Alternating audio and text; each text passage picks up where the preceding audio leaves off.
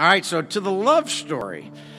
Parents are the last ones to know about their kid dating somebody, especially somebody serious. So at some point, I finally said to Mary, I said, you know, I think this Matt's smitten with our little Courtney. And Mary says, well, I don't know about smitten, but at the end of every conversation, I hear her say, I love you. So that being said, you know, the rest is history.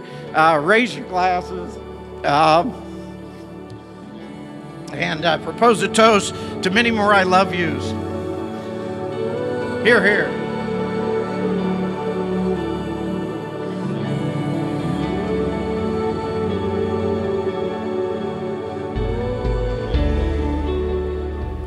Now, I've been married just shy of 2 years, and we're in this room surrounded by countless people who have been married far longer, but for whatever it's worth, I would like to offer you this. It will never be about who's right and who's wrong, who makes more, who makes less, but instead it will always be about every laugh, every smile, every hug, every promise, every quirk, every passion, and every I love you that will make the best memories forever.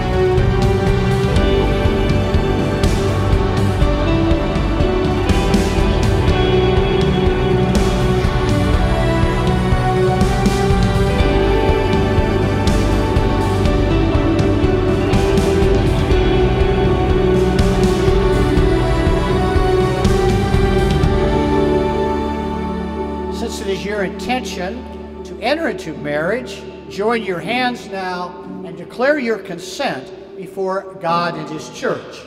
I, Matt, take you, Courtney. I, Matt, take you, Courtney. To be my wife. To be my wife. I promise to be true to you. I promise to be true to you. In good times and in bad. In good times and in bad. In sickness and in health. In sickness and in health. I will love you and honor you. I will love you and honor you. All the days of my life. All the days of my life.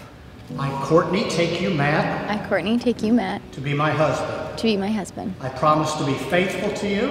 I promise to be faithful to you. In good times and in bad. In good times and in bad. In sickness and in health. In sickness and in health. To love you and to honor you. To love you and honor you. All the days of my life. All the days of my life.